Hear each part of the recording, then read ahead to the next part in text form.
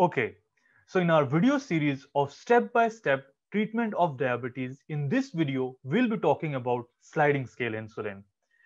In sliding scale insulin, the basic idea is that you check the blood sugar of patient 4 times a day. That is 5 to 6 hours apart before each and every meal.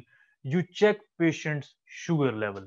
Then, according to the sugar level, you give insulin dose. The insulin dose is based on the sugar level before every meal.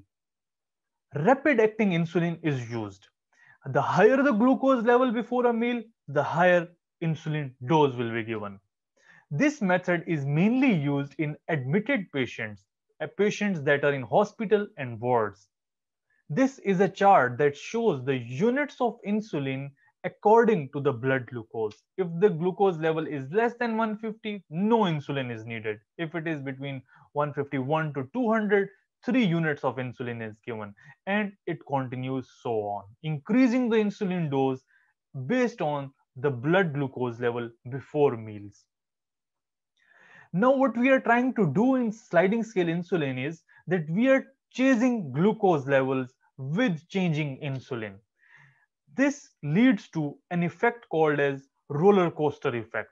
What happens is that sometimes we increase the insulin dose and patients develop hypoglycemia, and sometimes we reduce the insulin dose and patients develop hyperglycemia. So patient is actually swinging between hypoglycemia and hyperglycemia. That's the bad thing about sliding scale insulin. The correct way of using sliding scale insulin is, the better way of using sliding scale insulin is that what you do is that you combine sliding scale insulin with basal bolus insulin. Basically, what you do in basal bolus insulin is that you give a fixed dose of insulin 0.1 to 0.2 units per kg. The basal part of insulin is a long acting insulin that is given at night, and that basal part controls the baseline glucose of the patient. And the bolus part is an ultra short acting insulin that is given before each and every meal to control the glucose peak after each and every meal. A fixed basal bolus insulin dose is always there.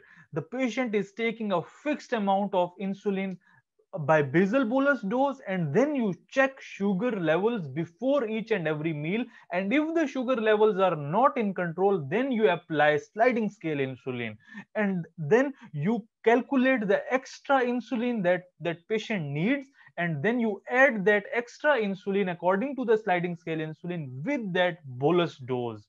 So you are taking the basal bolus as the base insulin, and you are adding extra insulin by calculating it through sliding scale insulin. So that's the right way of using sliding scale insulin, that you have a fixed dose at the back, and if extra insulin is needed, if the glucose levels are uncontrolled, that extra insulin can be calculated by sliding scale insulin, and that sliding scale insulin dose will be added to each and every bolus before the meal. So that's a better way of doing it. You check the sugar before a meal. If it is still high, you apply sliding scale insulin, you calculate the dose, and you add it to the basal bolus regimen. So that's how you use sliding scale insulin. In summary, you check the blood sugar levels and then you give insulin based on their sugar levels. This is a chart showing blood glucose level and the insulin dose that is given.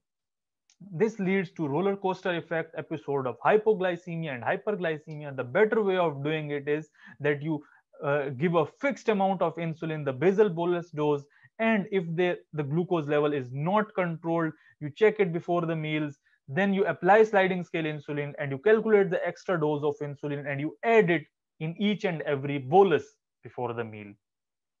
So this was all about sliding scale insulin. If you liked my video, please click the subscribe button and check out my other videos on diabetes treatment.